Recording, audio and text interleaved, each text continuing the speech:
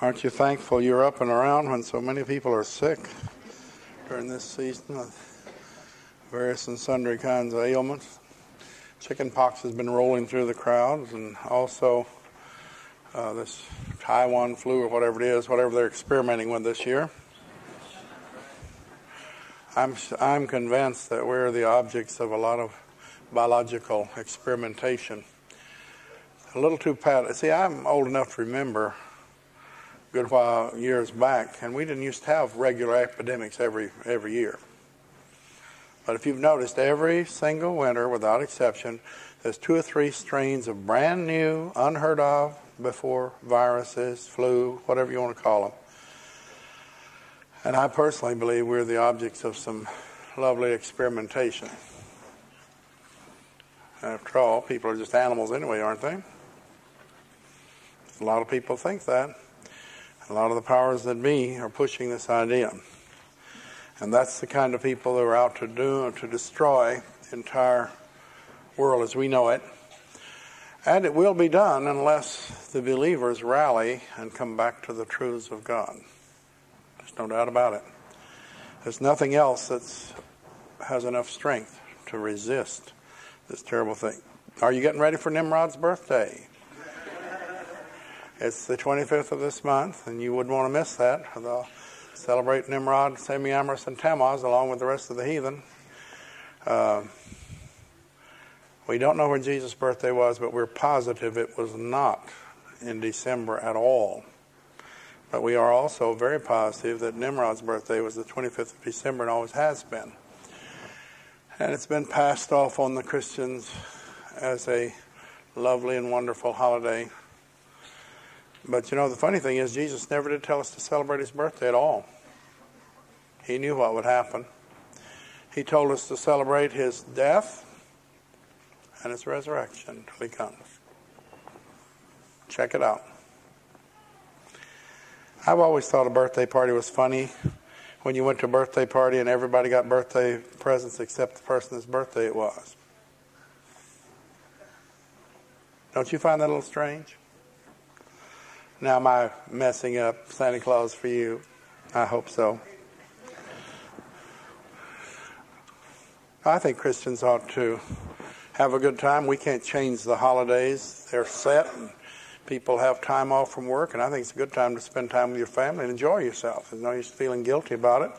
The whole business world is recognizing it because, after all, 1/3 of their business for the whole year comes out of that. So it's a very lucrative business, and then they get a big chunk out of Easter also. Now, if you're visiting, I hope I'm not shattering any illusions for you. You know, we buried old Lady Luck right after we barbecued the Easter bunny around here. And we just believe that Christians have been suckered into a lot of the world's celebrations. Now, like I said, we can't stop the holidays, and I wouldn't even want you to try. But it is a time when families can get together. Make it a family day and enjoy the Lord and each other. There's nothing wrong with that. Amen?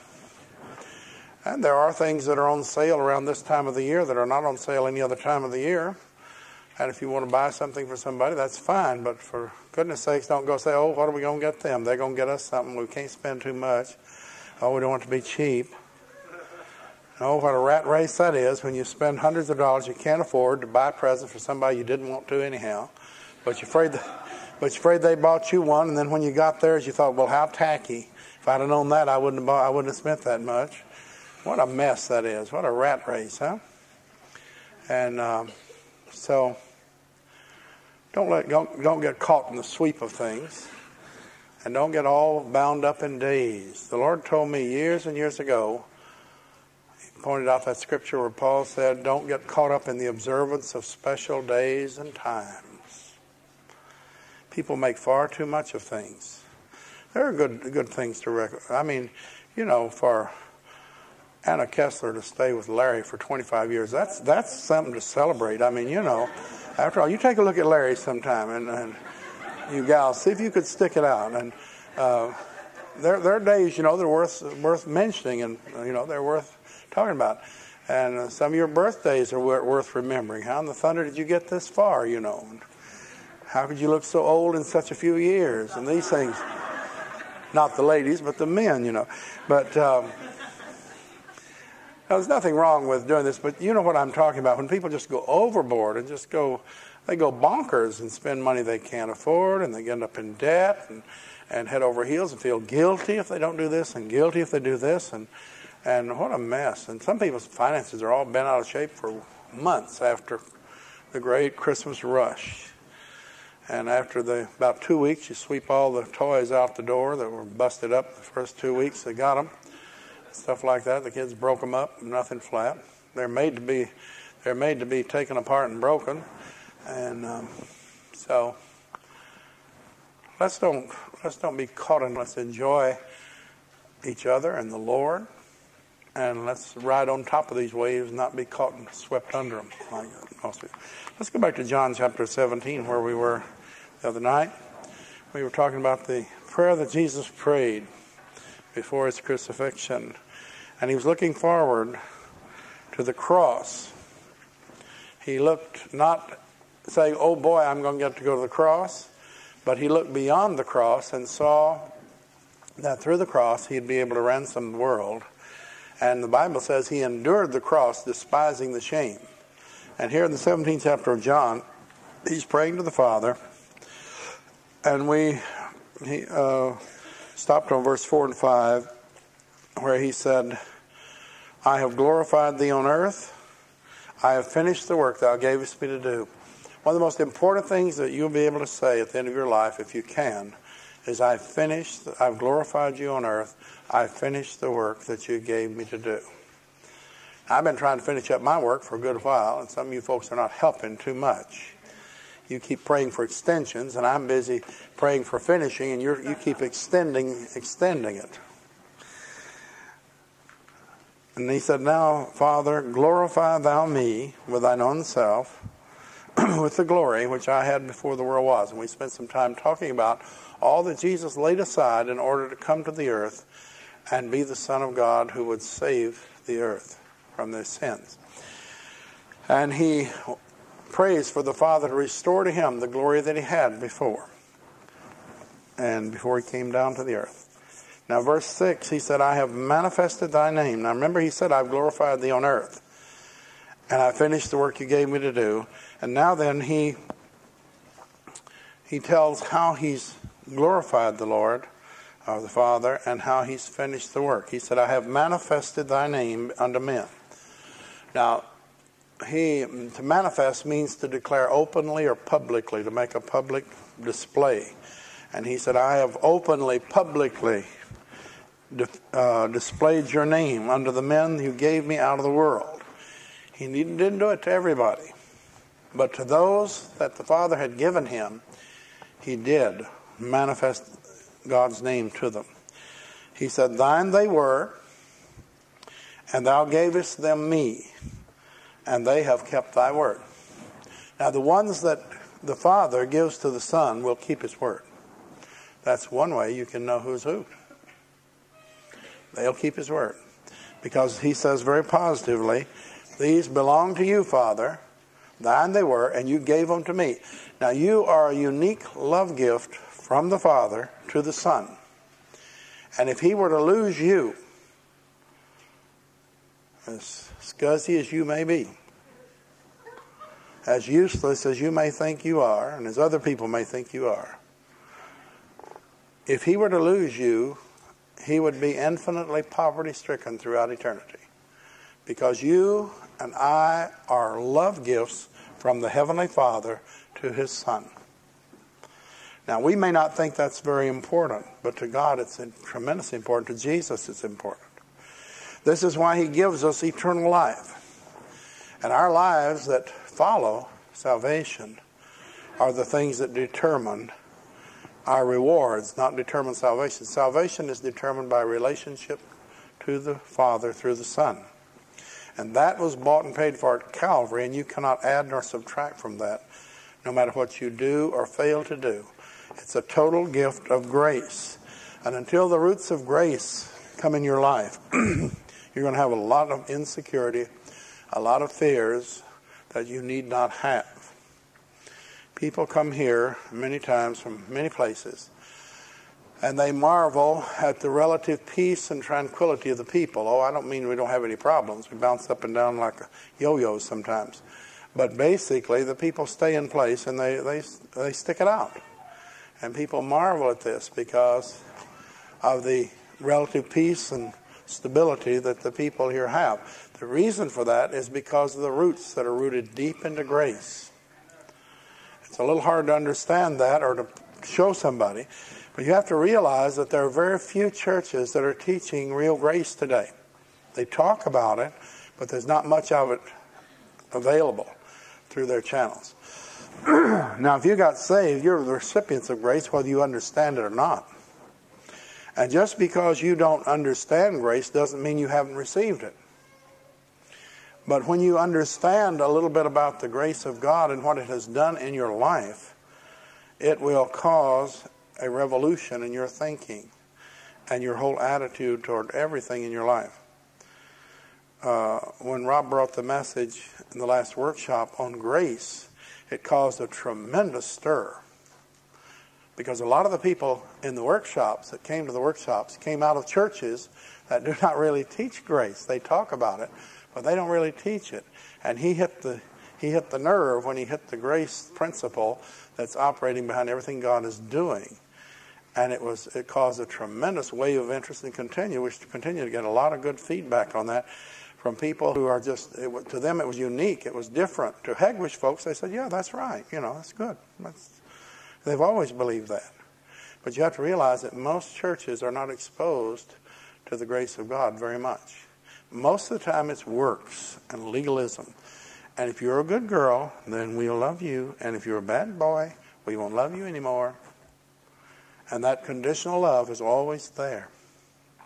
Now, the grace of God is a marvelous thing, and the devil hates it. He doesn't understand it. He's never received it. Angels never got any grace. So it's not surprising that Lucifer's eyes are blinded on this subject. He didn't really understand it. You talk about grace, and you talk to lost people about grace, and they don't understand it either because they've never been exposed to it. But the grace of God is that marvelous quality of God that he displayed when he sent his Son. When he dealt with angels, he dealt with justice and holiness and righteousness. And his holiness is seen, his justice and his righteousness is clearly seen in his dealings with angels. When Satan led a rebellion of a third of the angels, God's justice, holiness, and righteousness moved in and cut them off and tossed them out of heaven. And passed judgment on them that eventually they'd end up and he prepared the lake of fire for the devil and his angels and for those who follow them. Now, when it came to human beings, this explains what happened in the Garden of Eden. When God made Adam and then made Eve, then Satan knew the rules. He said, all I have to do is to get them to break God's law, and then guess what? Chop, chop, chop. And you're out.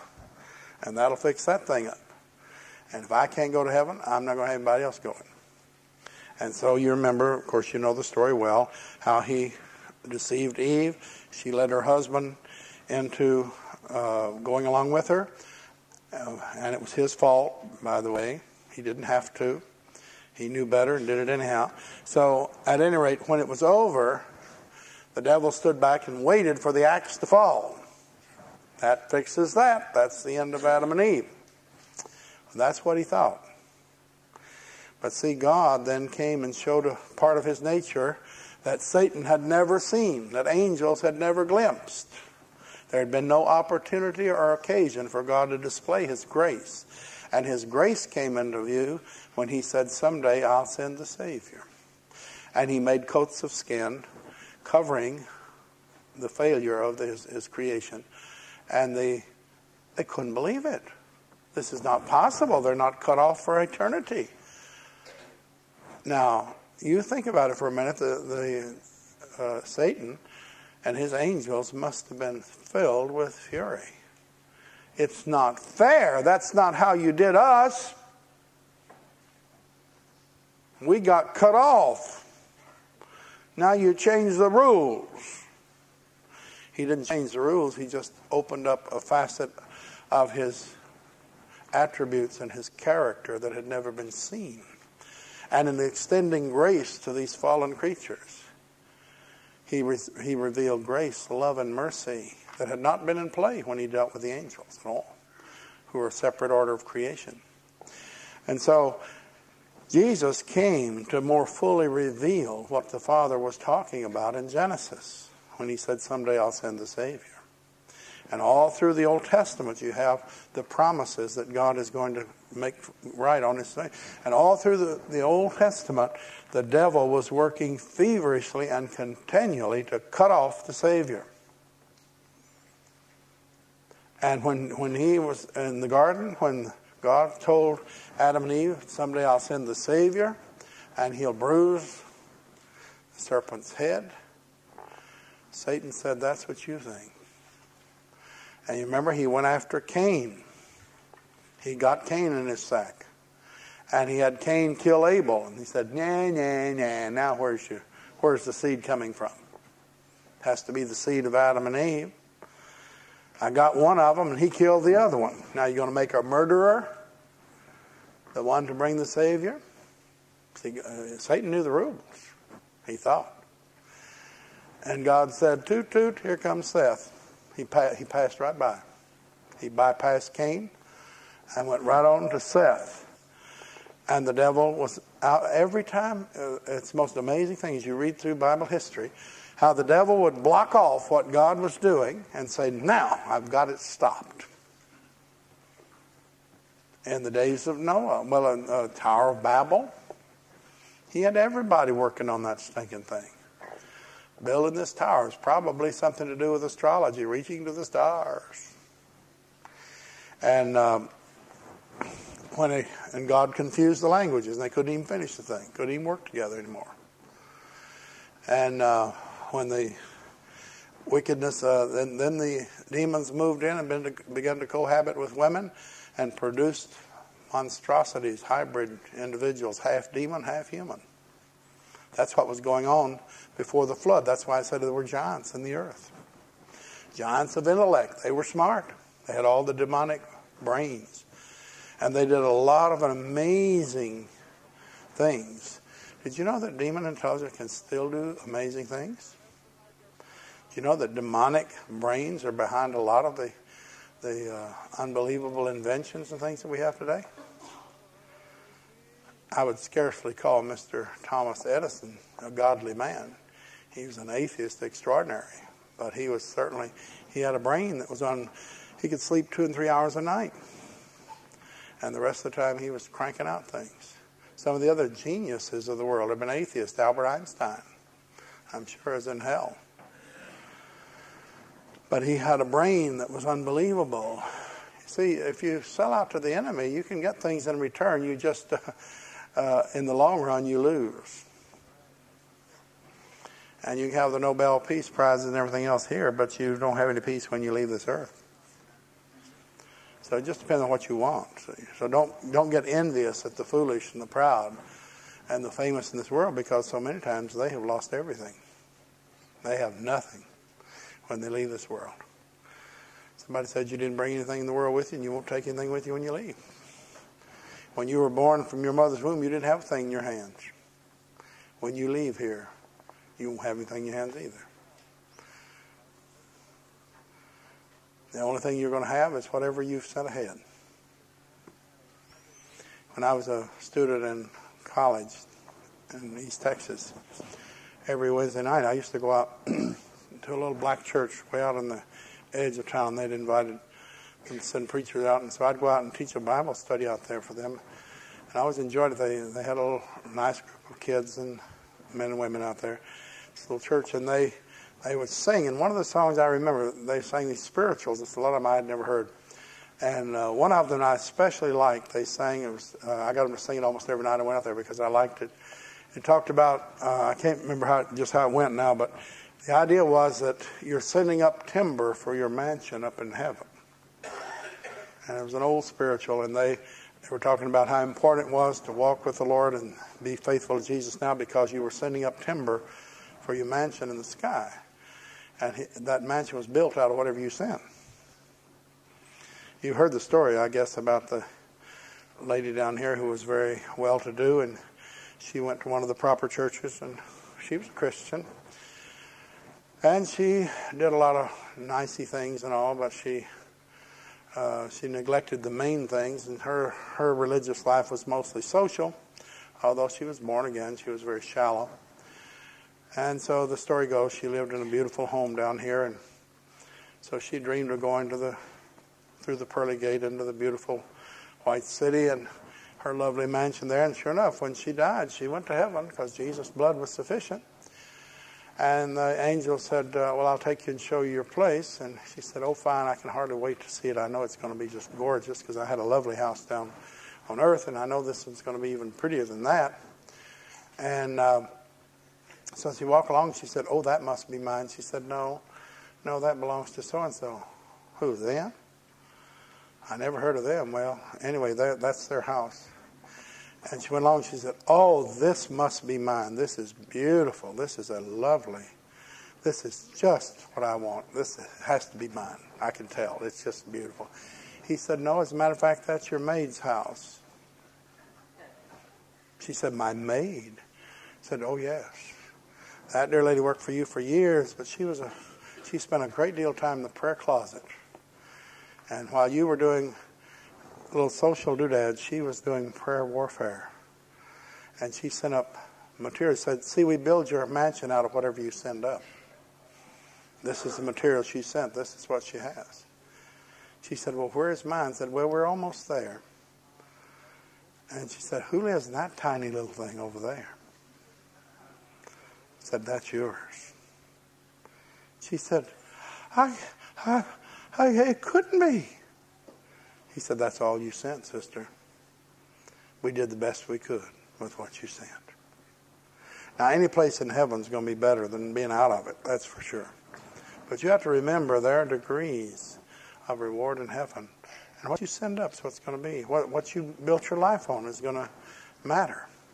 And if you have everything down here, don't expect to have everything up there. Depends on it would behoove you to learn how to invest your life, your time, your money wisely for the Lord down here. Now, that doesn't mean that you have to live in abject poverty or anything like that.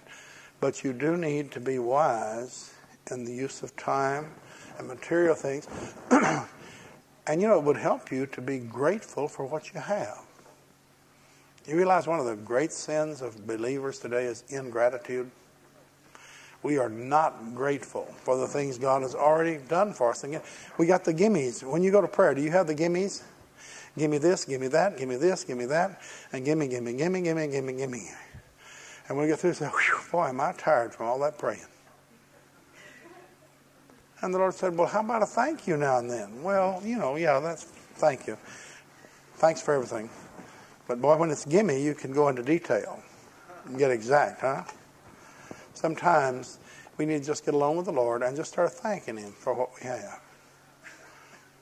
Thank Him for the things we don't have. Some things we don't have. I'm glad I don't have the flu, aren't you? A lot of people sick. You say, oh, well, I walk in divine health. Well, you might, but then again, the enemy might slip through and whop you too.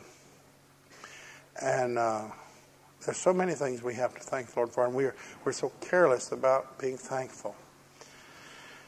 Usually, we begin to be thankful when it's gone. Oh, I miss it. You never miss the water till the well runs dry. Did you ever have the water go off at your house? Have a water main break? You never dreamed how much water you used. How many times you walked over that faucet and turned it on, did you? Or did you ever go out someplace where you had to draw a bucket of water out of a big old well for every drop of water you used? Boy, could you ever cut back on the use of water, huh? I mean, you learned to use very sparingly. You could even bathe in less water, if you had to draw every bucket of it, huh? Sometimes we fail to thank the Lord for our blessings. Well, He said, I have manifested thy name unto the men thou gavest me out of the world. Thine they were, thou gavest them me, they have kept thy word. Now they have known all the things whatsoever thou hast given me are of thee. He said, I've made sure that everything that you've given me, that they know they came from you, Father. I have given them the words which thou gavest me, and they have received them, and have known surely that I came out from thee, and they have believed that thou didst send me. Here's marks of believers here. This is the earmarks of a believer. They've been given the words of God. They receive them, and they know that Jesus comes from the Father, and they believe with all their heart that the Father sent the Son. Now notice this. I pray for them. That's kind of nice, isn't it? And notice this next statement. I pray not for the world, but for them that thou hast given me, for they are thine. You know, this is significant. Jesus is not praying for the lost world. His prayer ministry is wrapped up in those that the Father has given to him. In Romans, we're told that the Holy Spirit intercedes, his prayer ministry. He intercedes for us who are believers with groanings that cannot be uttered. His prayer ministry is taken up in intercession for the believers. Jesus' prayer ministry and intercession is taken up with the believers. Well, now, who's going to be praying for the world? Who's going to pray for the lost? Guess who? We are.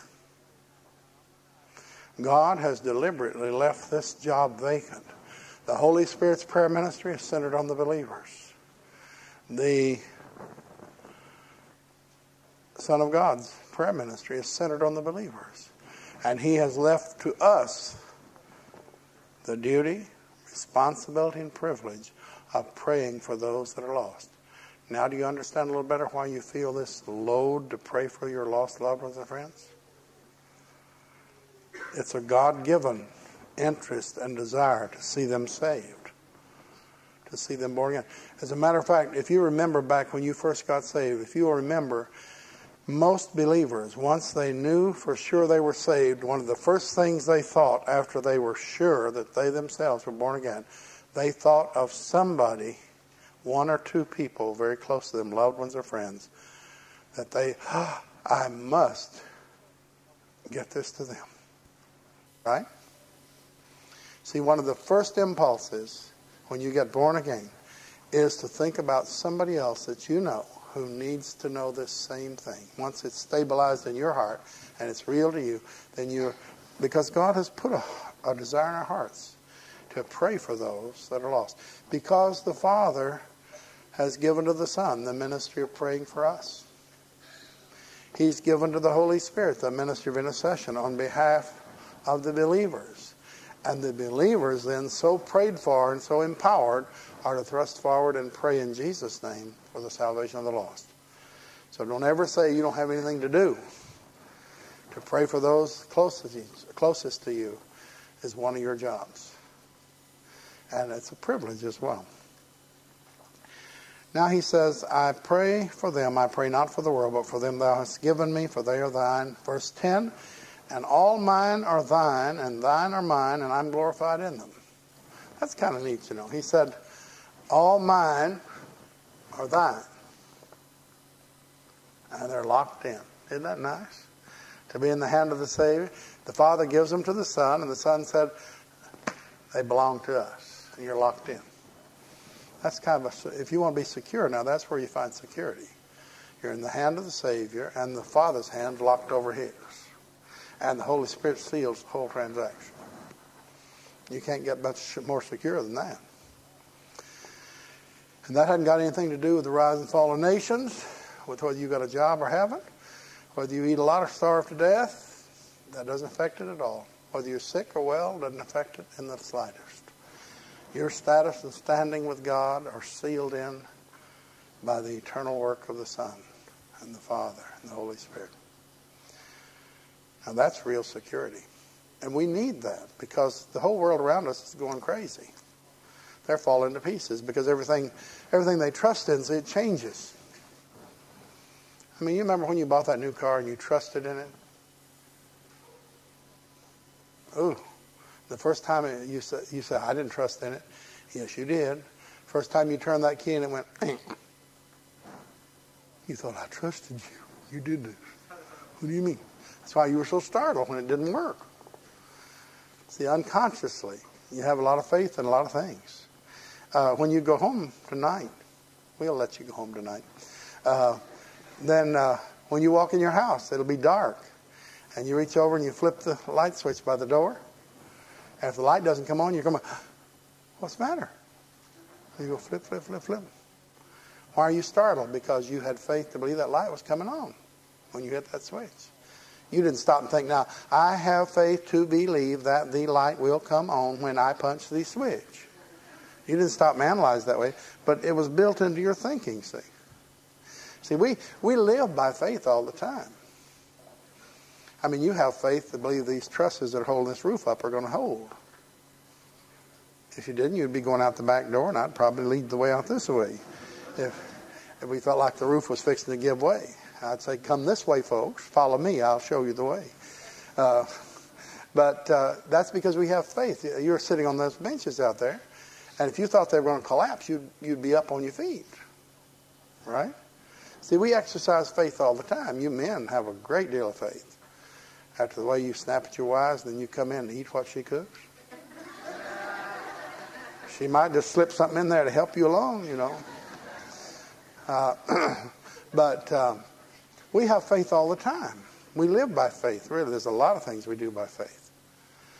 It's unconscious, and we don't realize what a common thing it is.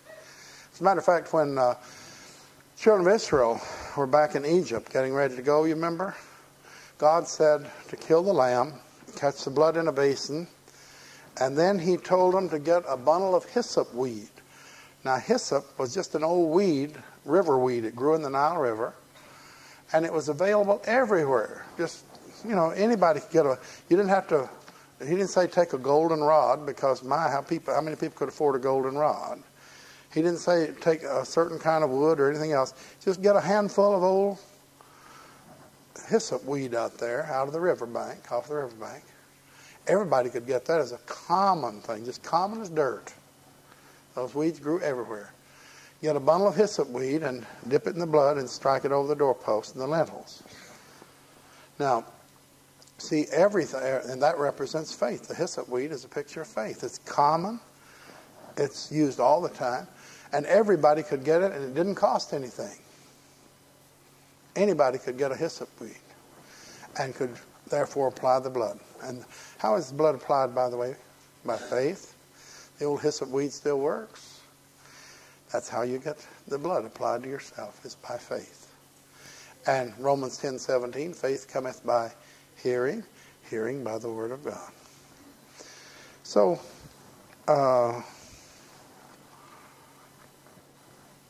Jesus is saying they're all mine, and they're all the Father's. They're locked together. Verse 11, now I am no more in the world, but these are in the world. Had you noticed you're still in the world? Oh, very much so, right? He said, now I'm not in the world anymore. I've come out of it. But these are in the world, and I come to thee. Remember he told them over in the 14th chapter of John, I'm going away and your heart's been filled with sorrow. But he said, when I go away, I'll not leave you comfortless, or I'll not leave you orphans, but I'll send the Holy Spirit. If I don't go away, the Holy Spirit won't come. And they couldn't understand it. It was hard. They wanted him right there where they could touch him, feel him, hear him. But he said, I'll send you the Comforter. The Greek says something like the all-sufficient one. Send the Holy Spirit, who's the all-sufficient one. Well, he said, I'm no more in the world, but these are in the world, and I come to thee, Holy Father. Notice his prayer now. Keep through thine own name, not through their works, but keep through thine own name, those whom thou hast given me, that they may be one as we are. Did he get his prayers answered, you think? If anybody ever got his prayers answered, it was Jesus, wasn't it? He said, well, he prayed, let this cup pass from me. Well, he was praying to escape death in the garden. That's all he's doing. He got his prayers answered there too. He said, Father, this wasn't the arrangements. I'm not supposed to die in the garden. I'm supposed to die on a cross. But if you've changed your mind and you want to go the other way, that's fine. Let thy will be done. He prayed that way, even at the last minute. And he got his prayers answered there too. Well, we're going to have to stop there. And isn't this a rich verse? Got so much in it. So much to bless us with, so much to help us with. And not a demon in the bunch. How about that? But just in case there might be a few scattered around here needing dealing with. We're coming now to the time when the church becomes a body ministry. If you've never asked Jesus in your heart, or you're not sure you have, wouldn't you like to? He said, behold, I stand at the door and knock. If any man, woman, boy, girl, young person hear my voice and open the door, I'll come in. If you've never done this, or you're not sure you have, let us urge you and encourage you to receive Jesus this morning. Ask him to come in your heart. If you can't get it settled back at your seat, so that you know that you know that you know that he's in your heart, don't hesitate to come down. There'll be somebody receiving people down here. Just say, I need to talk to somebody about salvation. You say, well, I've done that before. Well, if it's not settled in your heart, you still need to do it. Okay? Because until you get your salvation straight and you know your relationship with the Lord is sound, then you can't move further with the Lord, really, because you're too uncertain. Get your foundation sure, then move on. If that's not your problem about your salvation, that's no particular problem, but you are driven, harassed, tormented, and this is producing compulsive behavior, which is slowing down, stopping, or reversing spiritual growth and progress, then by all means, we want you to come and receive help from demons, because that's what's causing this. This is the way demons operate. These signs shall follow them that believe in my name, shall they cast out devils. We have many people here who can help you with this kind of problem. If you come, say, I think I have some demonic problems, I need deliverance. That's all you need to do. And you'll get one-on-one help in a very short time. Another sign that follows believers, they shall speak with new tongues. If you didn't receive this when you got saved, let me tell you that it is for you today. It is a gift just like your salvation. You could have it if you desire it. You indicate it when you come forward. Another sign that follows believers, they shall lay hands on the sick and they shall recover. If you have physical needs, there are people here who believe that Jesus heals today and will pray for you for your physical needs. So whatever you have need of, we encourage you to come and let the Lord minister to you through his body. Let's stand and sing something about that name. As we do, if you have a need, you come forward and let the body minister to you. Jesus, Jesus. If you're coming for the first time for prayer, cut the line, come straight down the center, and you'll have the first workers. If this is your first time to come for prayer, come right straight down the center.